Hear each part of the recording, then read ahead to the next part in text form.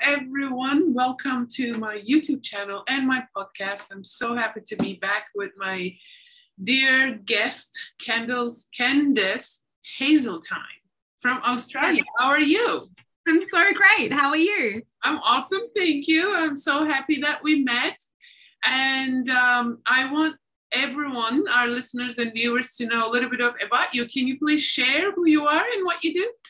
Yeah, of course. So I'm a coach and I'm a counselor. I've got a huge background in psychology. I have an absolute passion for the mind and the body and how it all interconnects and works, and then how we can utilize that with spirit as well. So I'm very big on understanding and practicing things to do with the mind, the body, and the spirit.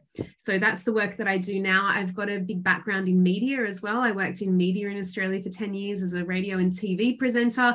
So in that time, I was exposed to so many different people, from, big celebrities to everyday people calling in on the phone. And I'm just fascinated with human behavior. So I made the decision just around COVID time to come back to this work. Amazing. I met Candice through my coach, Tyler Erickson. Yes. She's from Australia. I just finished my NLP training and my life changed 180. I always used to say 360, but that's not good. 360 is not good. So it's a 180. Back to where you were. And I come from a plant medicine background. I've been doing this work for the past 5 years with a lot of ceremonies, and NLP finally helped me integrate all that beauty. And now I feel super complete and healed, and I can't stop smiling. And that's why I'm now sharing this with everybody. I'm just giving it away. So today I want to talk to you about relationships. Yes. Most important, because my latest episodes, it's always around money and training and getting off the matrix. And I feel my audience really needs to hear this information. How do we have a healthy and happy relationships where both partners are actually thriving in it? Yeah, beautiful relationships is my favorite thing to talk about, because as humans, we tend to crave that connection, right, with another.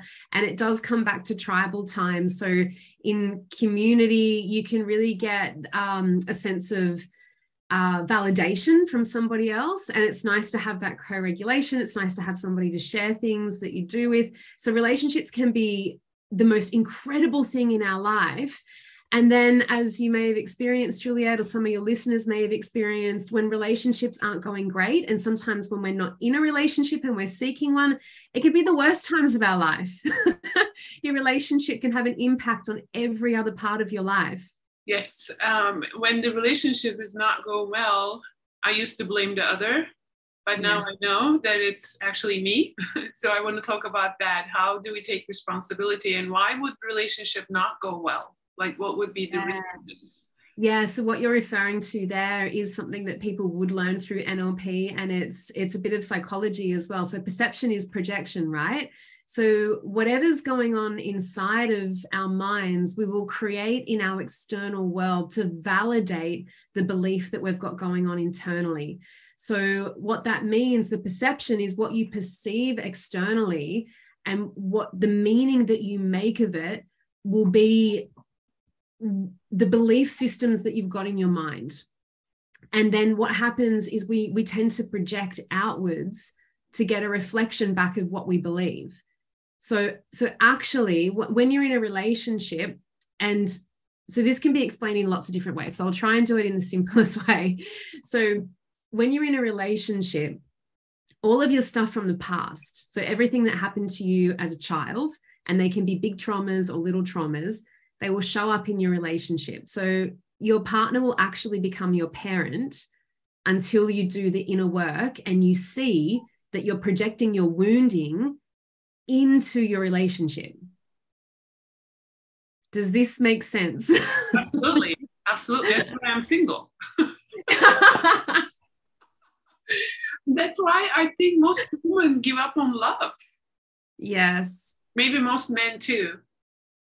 It's easy to blame, right? So it's like, so this is all unconscious.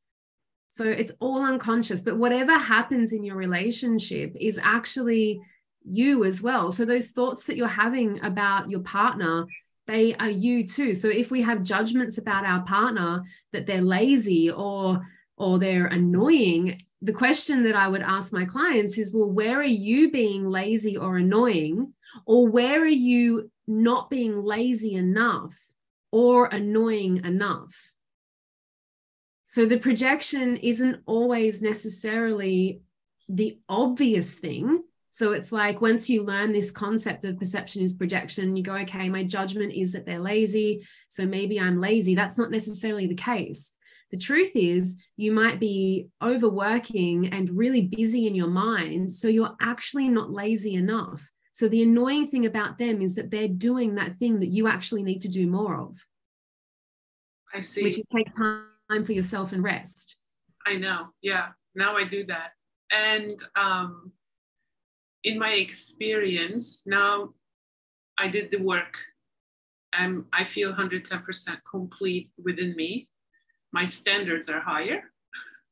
Yes. Now I tend to not like many, whereas before I would settle. Oh, this is the best I got. And I guess with age, you know how they say the more you know, the harder it gets.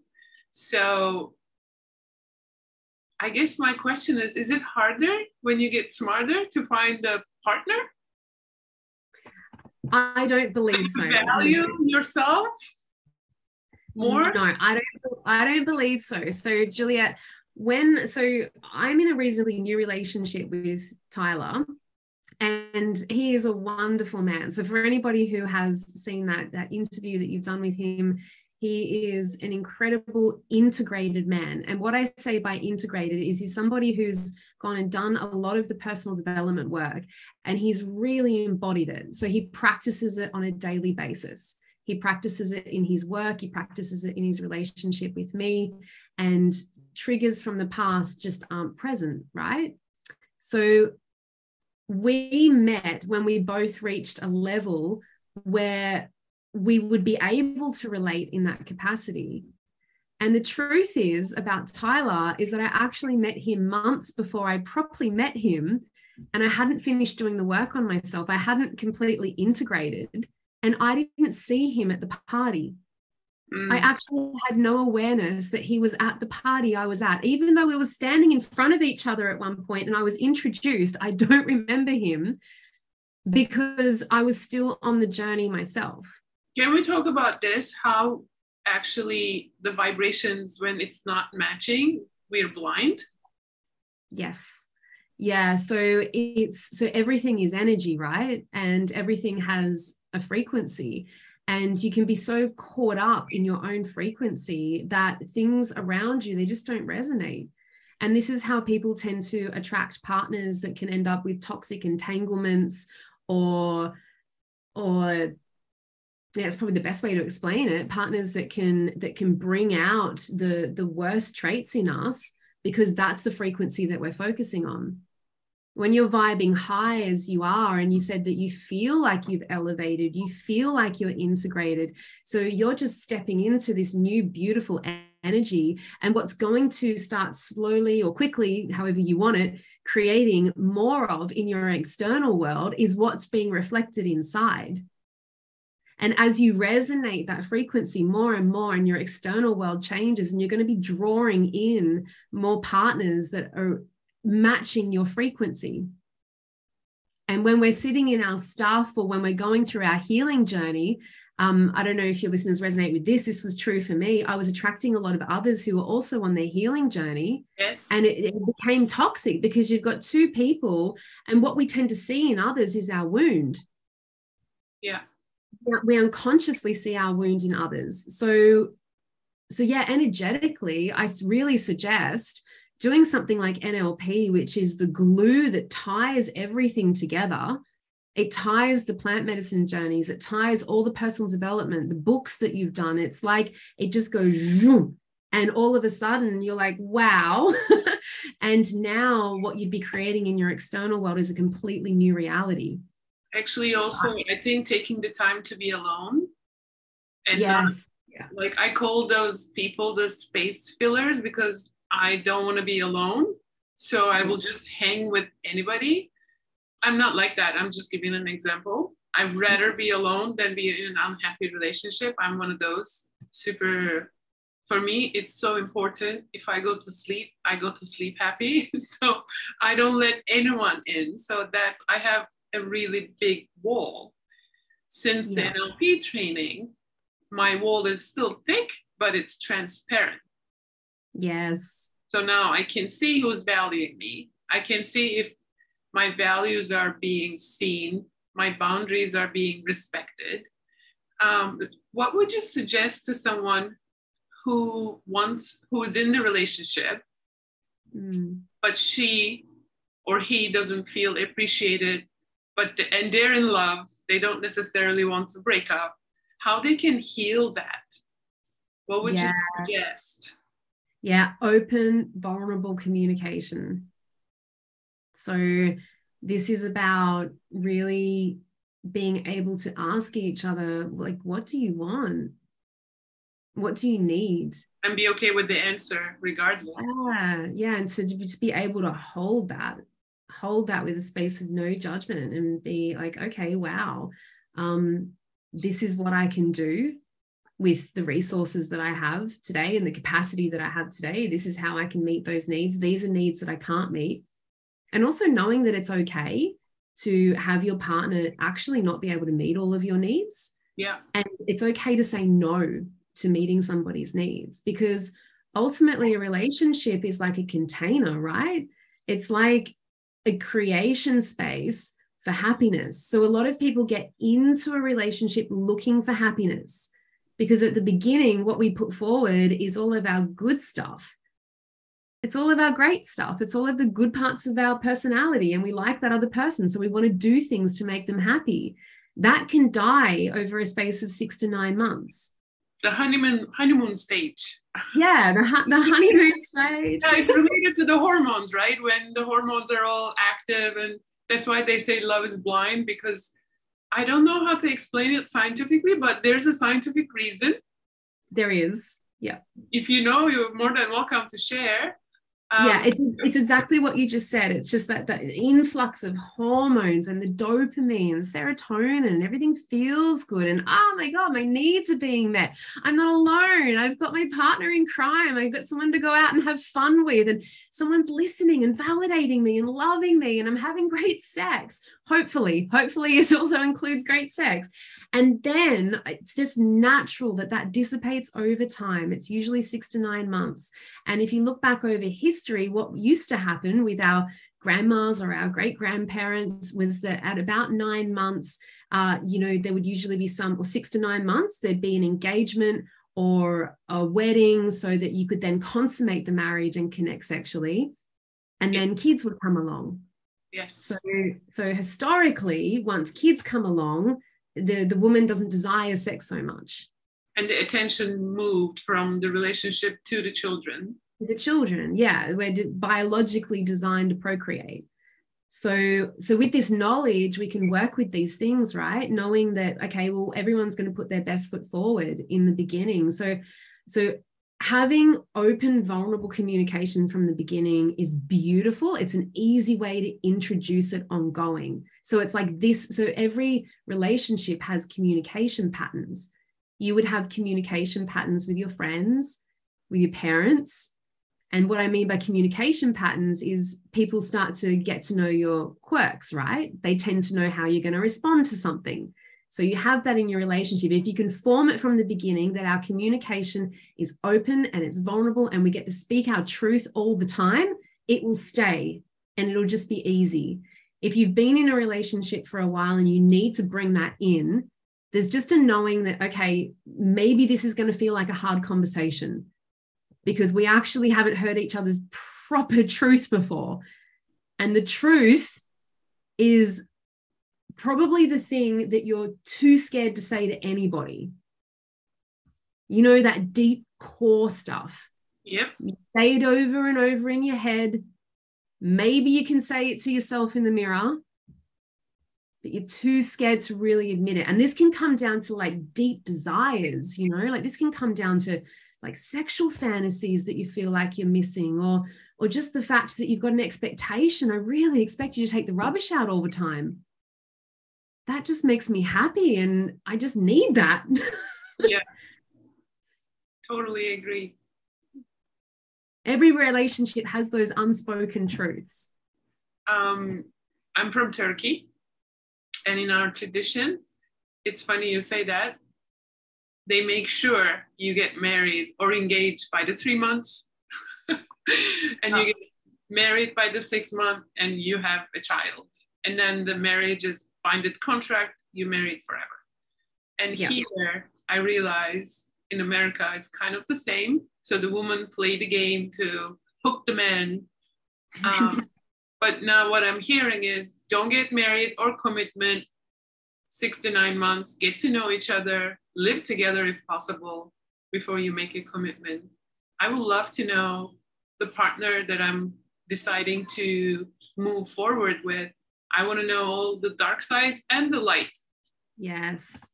And be okay with it. And now my goal is to actually have an unconditional and not a codependent relationship. So I'm fine by myself. Yeah. You come and you're just a bonus. You know what I mean? Does that make sense? So yeah, it's going to add to your life, right? Like, as a yeah, and like it's got to add as a bonus. Like, it's got to be like, I'm okay, but it's extra fun with you now. But I have a thing that I think naturally men wants to be needed, right? Or is that a wrong assumption on my end? There's no right or wrong. So manly, like they want to be needed. Yeah. So what you're referring to there is some biology. Yeah. So in like if we think back to tribal times, men hunted and women gathered. Yeah. So that still is in biology. And it shows up in relationships in modern day ways. A lot of people talk about polarity, relationship polarity. And there is an element of when I work with couples in relationships, or I work with men individually, a common complaint from men is that they don't feel appreciated. Or I don't feel needed. Yeah. So it's men have a deep burning desire, whether they know it or not, to devote to something. So a lot of men will have a major shift in their life when they become a parent for the first time, because that sense of devotion, my life is now devoted to protecting and caring and looking after you. It can be triggered in relationships as well. If a woman is, you know, truly operating in her feminine, and because when we talk about need, it's not need from the perspective of I'm just going to be needy and, you know, this is a man job, so you should do a man job. It's like it's deeper than that. It's like a core. I'm like, for you in particular, it's like, okay, I'm solid on my own. I'm choosing you. And my basic expectations of you in this relationship is that you will keep me physically safe, that you will provide if you need to provide, because I'm going to have a baby. So that kind of need. And when a man feels appreciated in that way, because he's providing those basic needs, and you don't necessarily, like, you really, at the end of the day, you don't need it, but you're allowing as the feminine for him to give so you can receive, that's the kind of need that works. Right now, we're in 2022, and many women, actually businesswomen, there is CEOs, they're breadwinners, some men stays home, takes care of the children, and it's normal. What would you recommend, since this I need to be appreciated or I love being needed, it's in the biology of the men, Yeah. How women can support their men in that area. Like, what should we do? I'm a queen. I mean, I'm like, you know, and I'm talking to the queens. The queens are listening to this podcast and watching this video. And I love to honor my men. It's not a burden for me. Of course. I appreciate that, and I want to give that to him. Yeah. So a queen has a king, right? Yeah. A queen isn't messing around with any of the knights. Some queens might like a knight. Yeah, I'm very loyal, I'm sure. We're talking about people who are really committed and in love. 100%. Yeah. So a queen has a king, and a king, like a true king, is so leadership is a quiet quality, right? Leadership isn't necessarily outspoken. So a true king is going to be quite an integrated man who really understands his emotions, who knows how to express them and knows how to express his needs, and can have really great, honest conversation with you. A true king is more than happy for his queen to go and rule her kingdom as well, because he sees her value and he sees her strength, and that's something that he actually admires. So how that works together is actually quite beautiful synergy, in that you both value each other's strength and you both value those qualities in each other. So you it's like alchemy. Like you just work in that in ease and grace. So when it comes to valuing him, it's noticing those qualities in him, because they actually already exist within you as well. And just recognizing that in the way that, because everybody has their love languages as well. So it's really great to know your partner's love language and communicate that. So in valuing your king, your partner, it's really, if it's quality time, doing quality time. If it's words of affirmation, like speaking it to him. I appreciate how you made that decision. I appreciate when you organize dinner. Thank you. Like it's the simplest things, but it's just consistency in that.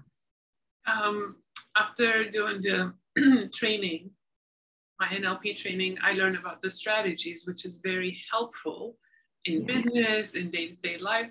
And I feel it's also very helpful to speak with others, because you can hear them and they can hear you because they're speaking the same language. I want to talk about the importance of linguistics, actually, how to apply it into relationships. Yeah, of course. So relationships are interesting when it comes to, so the actual, when you study NLP and you learn the linguistics, what it does is it actually helps sort a lot of your own stuff out. So as we were talking earlier, the projections in a relationship stop, the blame stops, and it becomes a process of, oh, I'm just instantly going to look at me. And you've got the tools and processes to do that. Yeah. So linguistically, you naturally change. Yes. When you integrate this work. And your beliefs change.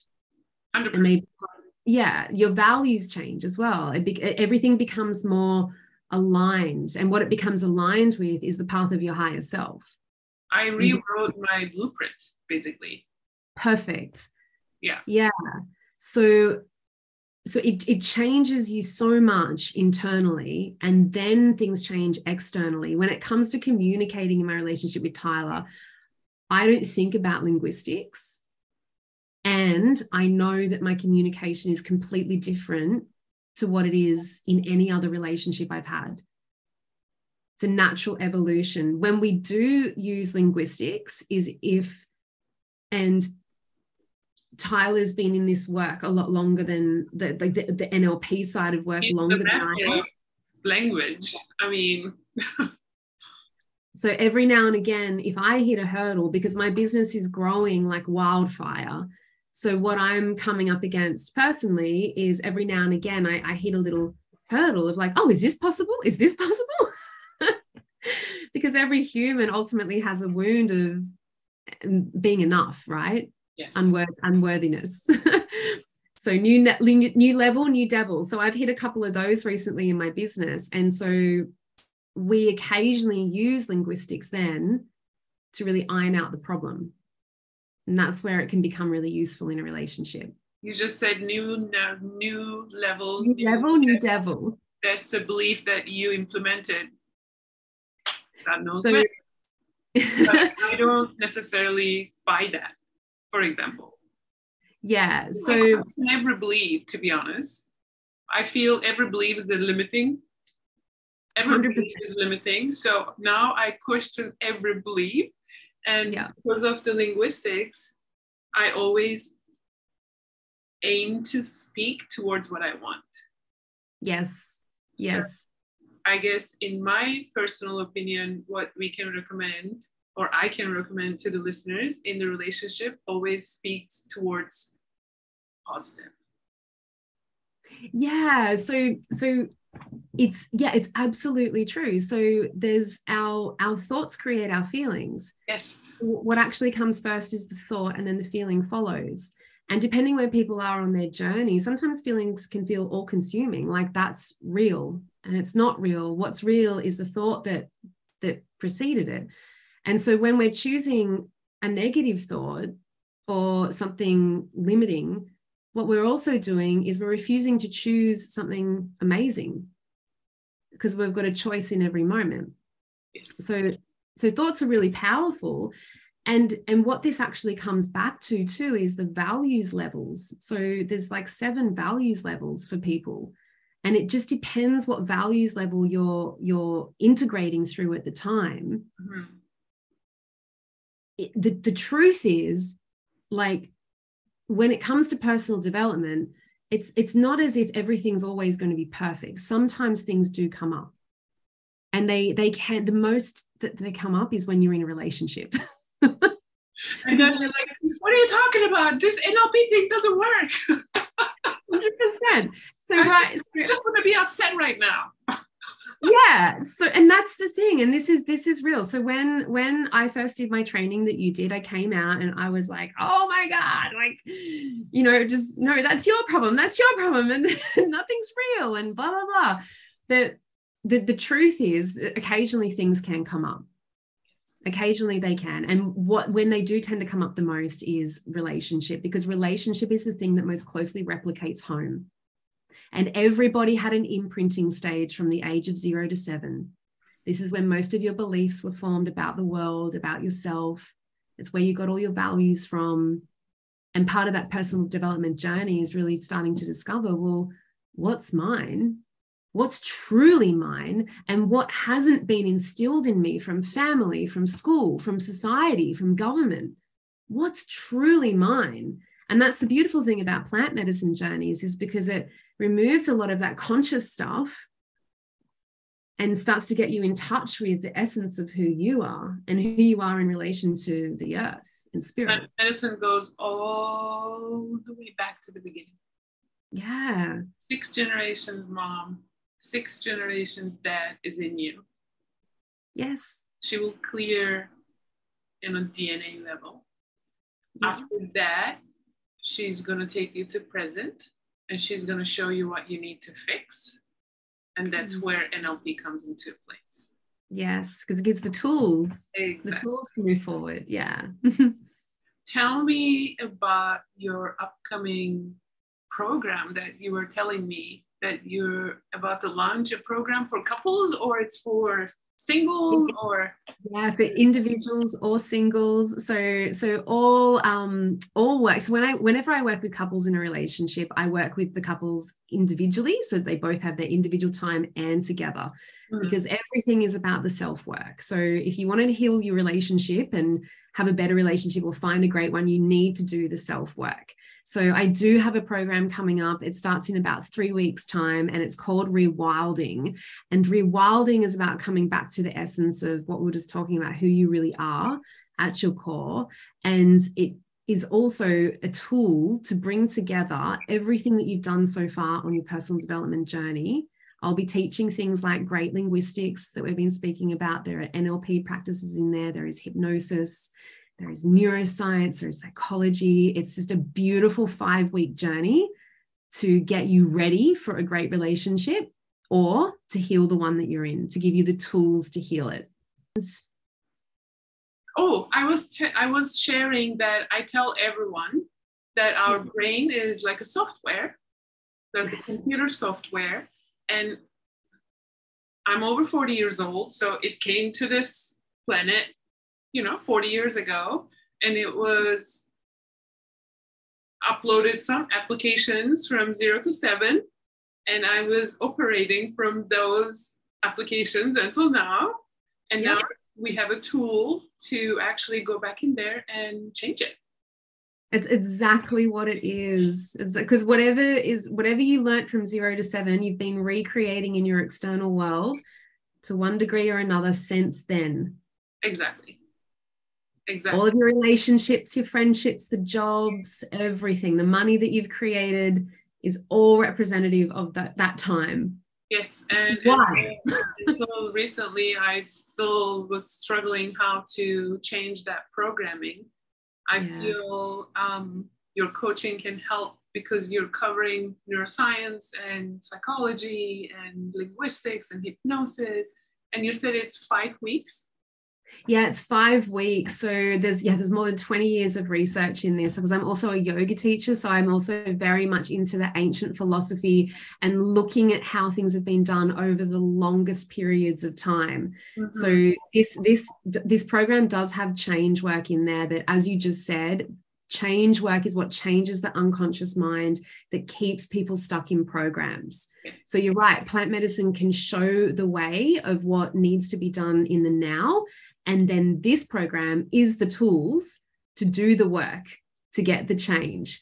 And I'm going to offer it to your listeners, Juliet, because you're amazing, for cheaper.